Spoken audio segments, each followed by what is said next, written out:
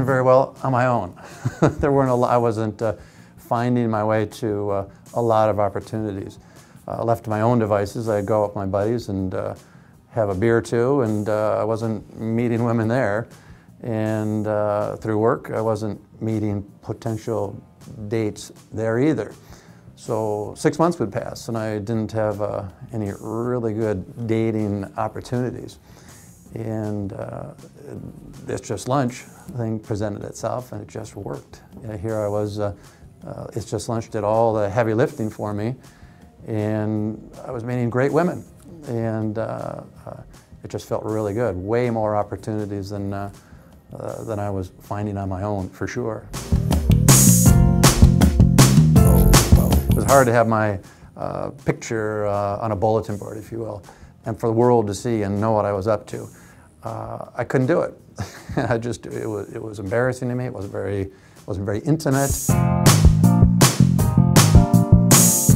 My favorite part is, I was meeting lots. It's not like I've done hundreds,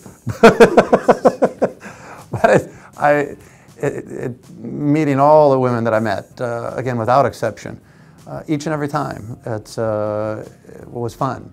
There's a reason I'm sitting there at a drink or a dinner. There's some common ground. We have something in common, and it just felt good to meet each and every one of them. I think if you break the math down, like I was saying, left to my own devices, I wasn't doing very good. I was wasting a lot of money. You add up the math of it, the times that the money I was wasting, sitting in a bar with my buddies having beers, really not going anywhere. It's a modest amount of money to pay to meet some outstanding women. And where it goes from there, who knows?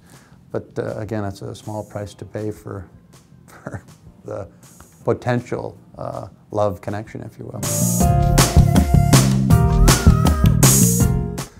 Just enjoy the moment, be present, and don't judge. And again, it was my experience. I sure found a 10. And not because of any subjective looks kind of measurement. We just had a real connection, and felt like a 10 to me. Oh, I like to go. I would say I'm a party goer. I was tempted to say party thrower, then I had to think, when was the last time I threw a party? So I'm going to say party goer for sure.